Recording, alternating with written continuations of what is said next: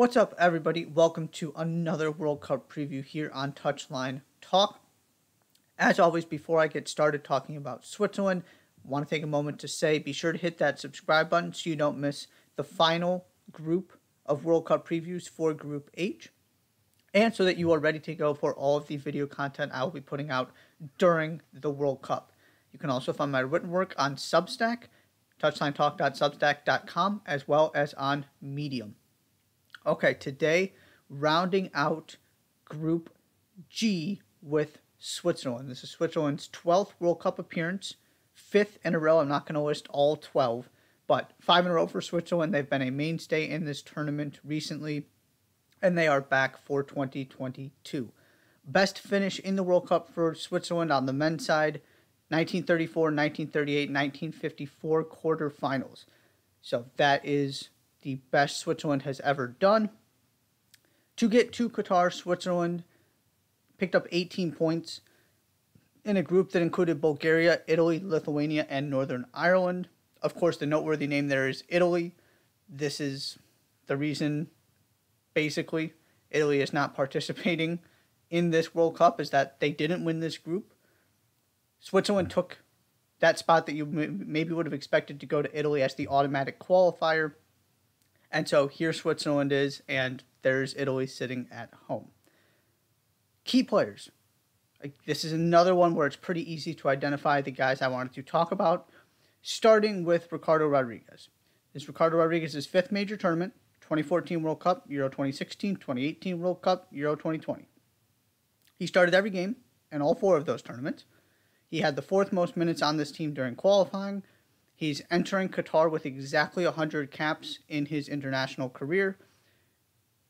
He's not the big name you think of when you think of this team. I'm going to get to those 2 guys next. But when you talk about kind of the consistent core of this Switzerland team throughout this run where they've been factors in all of these major tournaments, be it World Cups or European Championships, Ricardo Rodriguez is always there. As I just said, he's starting every game in all of these tournaments. He's a versatile defender. He can play center back. He can play left back. He is kind of, and especially on a back line that's seen some change, that when you think of the biggest names on this team, you don't think of the defenders.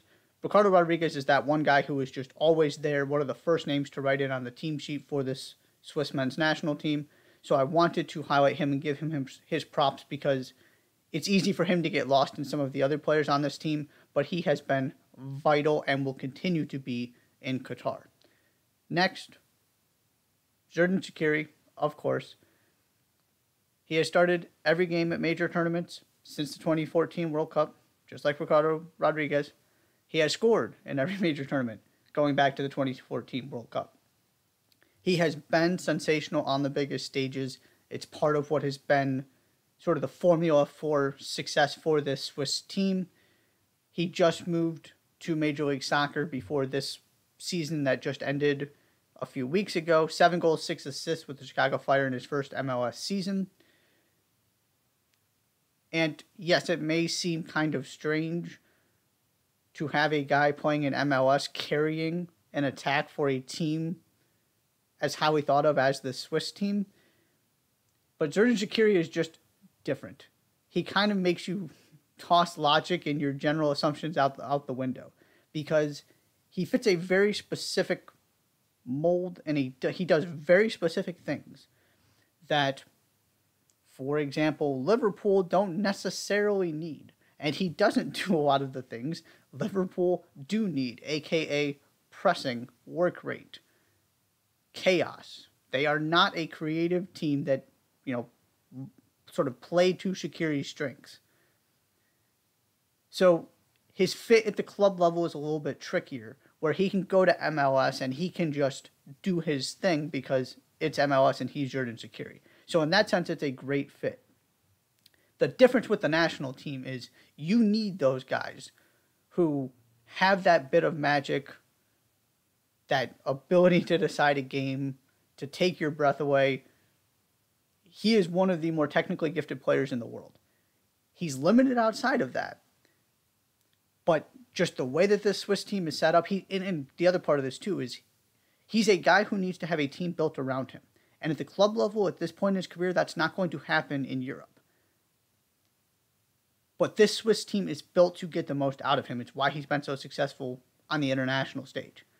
So you sort of comparing club to country, he's one of those guys, and there are a decent amount of them across the world, that it doesn't match up.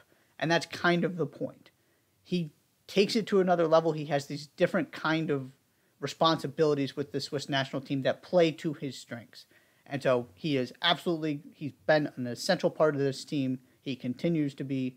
He is a guy who is going to not make a name for himself. He's already done that plenty of times, but be a huge factor, a point of discussion for this Swiss team, even though he's got some teammates, and especially the guy I'm going to talk about next, playing at the highest level.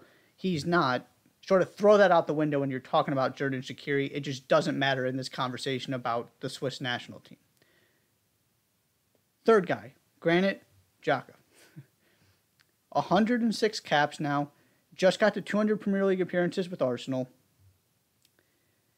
Yes, it's not always been good at Arsenal. In fact, sometimes it's been quite bad. The relationship with the fans, the whole captain experiment, his overall performance, his recklessness, and lack of emotional intelligence, all of that is true. Two things need to be acknowledged when you're talking about Granit Xhaka and where he is in his career heading into this World Cup.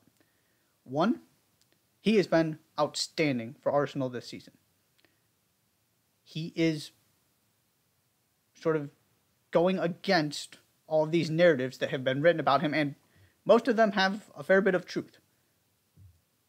He hasn't always been the player he is right now for Arsenal. But he is a lockdown starter for a team that is winning the Premier League, and that is not by happenstance or good fortune. He has earned that spot in that starting lineup, and he has kept it because of what he has done on the field. The second part is, whatever, sort of similar to Shaqiri, whatever you might associate Granit Xhaka with when it comes to Arsenal and it comes to the club level, he's a different player when he puts on the Swiss jersey. By and large, he has been excellent on international duty. And so you put those two things together, look at what he's doing at the club level right now, imagine what that could mean for his performances for Switzerland. Now, doesn't mean that he's going to be even better than he's already been for Switzerland. That bar is already set at a high standard. My point is, again, simply, you got to sort of take a minute and separate the club and the country part of this for this Swiss team in a way you don't necessarily for a lot of the other teams in this tournament. He's kind of the de facto captain without wearing the armband. At the club level, you see the leadership, however you may feel about it, you see it out there. He, again, 106 caps. He has been there consistently throughout this entire run for Switzerland. Didn't play a huge role in qualifying because of the way the calendar lined up and injuries and all of that. It's Granit Xhaka. He's in possibly the best club form of his career coming into this tournament. You should expect to see more terrific Granit Xhaka performances in a Swiss national team jersey in Qatar. That's kind of the end of the story there. In terms of a breakout star, this is a team, there aren't many great options, but the one that stood out to me is Noah Okafor. Red Bull Salzburg striker. 5 of his 8 caps for Switzerland have come this year, 2022. 4 of them came in the June 2022 international window. So he doesn't have a lot of experience with this team. He is still in the process of breaking in.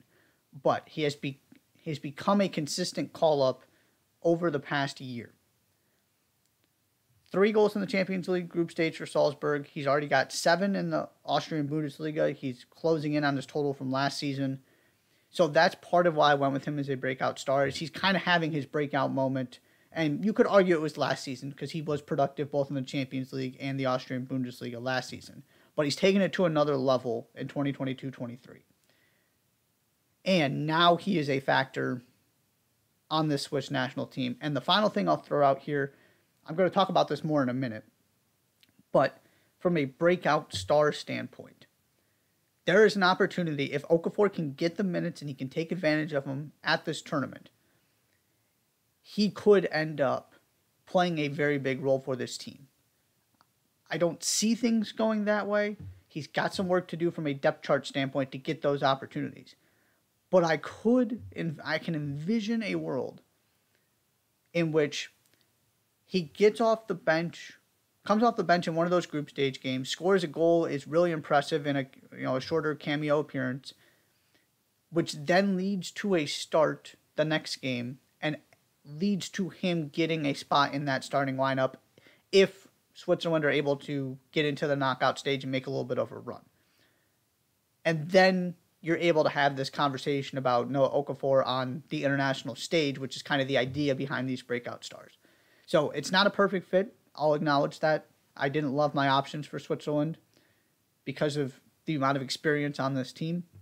But Noah Okafor, regardless of what happens at this tournament, is a name you need to know because he is going to be playing for a high-profile team in a Major 5 European league very, very soon. And this tournament could end up accelerating that process and sort of raising his profile if the chips fall correctly for him and he's able to take advantage of his opportunities. The bottom line for this team, why you should be confident, the reason for optimism is quite simply consistency. 4 straight major tournaments they have gotten out of their group, be it a World Cup or a European Championship. You also might remember, this is the team that knocked out France at Euro 2020. And it is the same core of that roster. These guys know how to play with each other. They know how to navigate major tournaments. They are difficult to play against.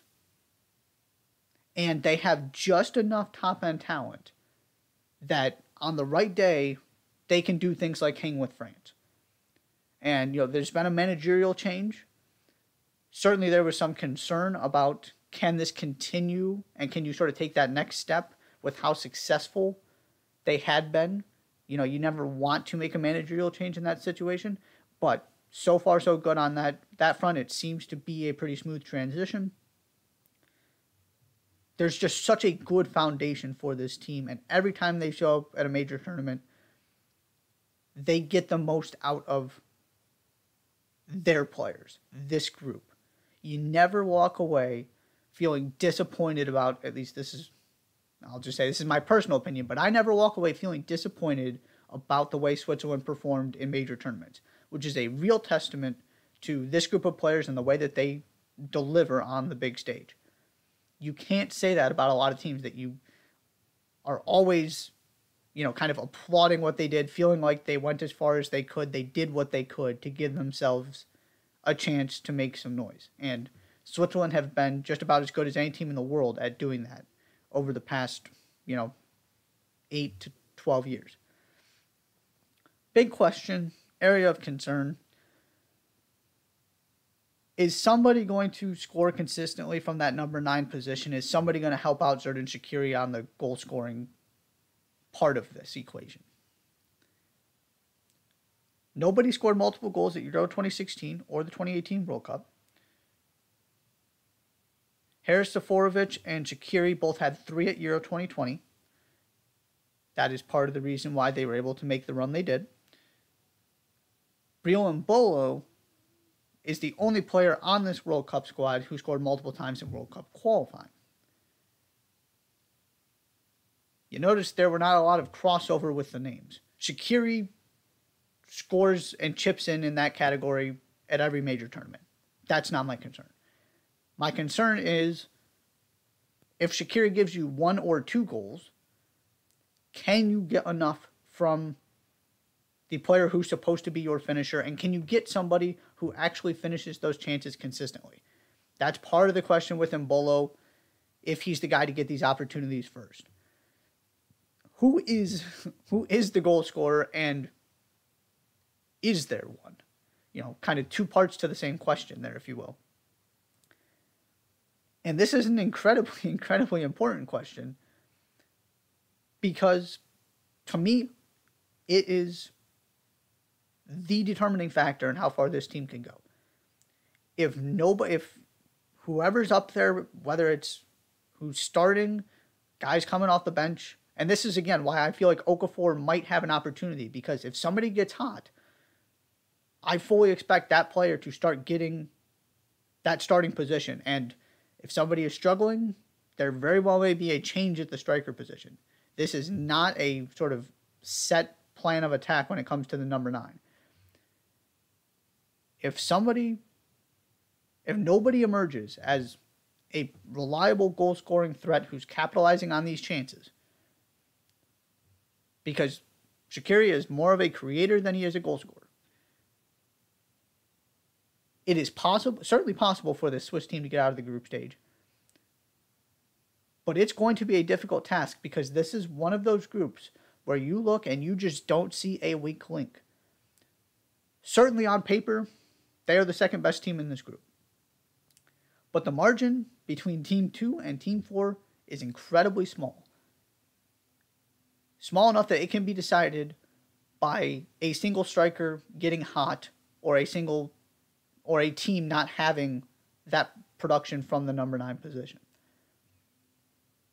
On the flip side, if somebody gets in a really good run of form and is pouring in goals, not only is this team going to get out of the group stage, this team becomes one of the more dangerous ones outside of the obvious favorites in the entire tournament. You saw what they did against France. They play in UEFA. They are not scared of anybody. They see the best teams in the world consistently. The idea of going up against Brazil isn't going to faze them, because they play France. They play England. They play, Granit Xhaka's teammates with these guys. So from a dark horse standpoint, if it gets rolling, I could see this really starting to sort of snowball and Switzerland becoming incredibly dangerous. There are some teams where I just have a mental hurdle believing they can actually continue to overachieve sort of round after round. It's how I felt about Villarreal during the Champions League, right? Look at what they're doing. Great story. They're obviously playing really well. They're fundamentally sound. They're making you beat them. But at some point, that run was going to end. They were not going to get through all of those great teams and actually win the Champions League. Switzerland can actually do this game after game after game. If somebody is scoring goals, if Shaqiri is playing well, if Xhaka is playing well, if the defense that's solid on paper is holding up. Also the goalkeeper position. You look at what Jan Sommer just did to Bayern Munich a couple months ago. They have a very high floor and a high ceiling. And that is a combination most teams do not have. They never disappoint you. You always feel good about your opportunity, and they're getting out of the group stage consistently. And it's not a situation where you feel like their run comes to an end at the round of 16 because they just can't hang with the best teams in this tournament. They kind of have the best of both worlds in that sense.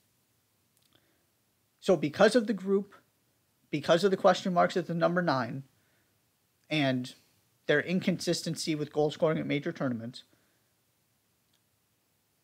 they're one of these teams. I could tell you just about any possible scenario, from failing to get out of the group to showing up in a World Cup semifinal and feeling like they really can win that game, and then it's 90 minutes and who knows what happens. They are one of the more intriguing teams, and this is probably the best version of this team that has already been fairly successful. Doesn't mean it's all going to come together, but if it does, what they have done is not a fluke or anything like that. This is 100% legit. They are that dangerous. They are that good. They do need to be taken seriously as a dark horse candidate.